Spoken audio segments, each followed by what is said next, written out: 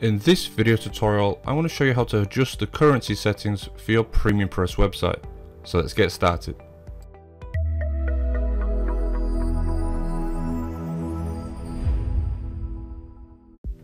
Firstly, log into the admin area of your WordPress website. Click on PremiumPress, click on Settings, and scroll halfway down to Currency Settings. Now from this page you can manage all of the currency options in your PremiumPress theme. We have the first option here called Currency Switcher, and if I show you what that looks like, just go to our website, and if I hover over here we have different currencies selected. Now we turn this on and off.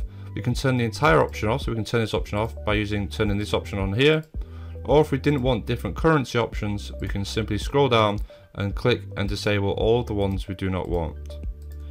We click Save Settings, give the page a refresh, and we can see the currency options have now been reduced. The next section down refers to the base currency for your website. So if you're setting up your website in the US, for example, and you're taking primarily US dollars, then obviously these options would be great for you. If you're in the UK and you want to change this to the Great British Pound, so we'll just change that to the pound symbol, change that to Great British Pound, etc. So this is the base price that you're using for your website. Now obviously we have additional currency exchange options, but everything goes through the base price.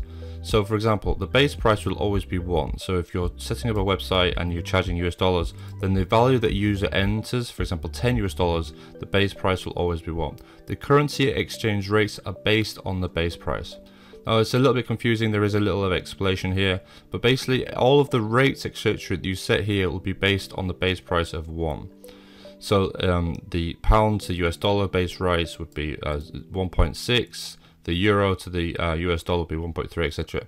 Now the rates are not automatically adjusted. These are the latest rates that we've taken from the website. So if they do change significantly, then obviously go ahead and adjust those accordingly. And if you need to add and edit any of these options, you can go ahead and just do this section here.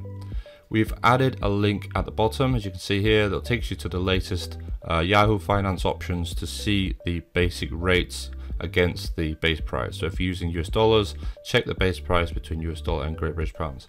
For most people, you probably wouldn't want to use currency exchange rates, but for those that do, these options are here. So for example, when a user comes to pay at checkout, most of the payment options will be processed through US dollar anyway, so they'll be converted based on the US dollar and the base rate you've got here. So it's a very quick explanation, but make sure the base price is the one you want, so there's currency option here, and if you are going to be using currency exchanges, turn the currency switcher on, which will allow the user to select the currency that they want to use. Thanks for watching.